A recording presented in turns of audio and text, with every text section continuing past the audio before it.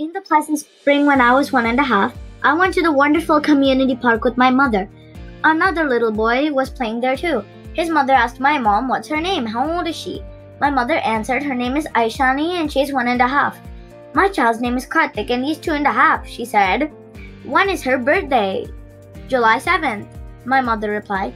My son's birthday is July 7th too, his mother said. On our first day playing together, we played a game where we'd pick up a ball and run with it, our laughter echoing. We took turns having the ball. A few years later, my dad taught us skating and skateboarding with our other friends, and we had a lot of fun. Karthik was a fast learner and he skated fast too. I was amazed on how he picked up speed.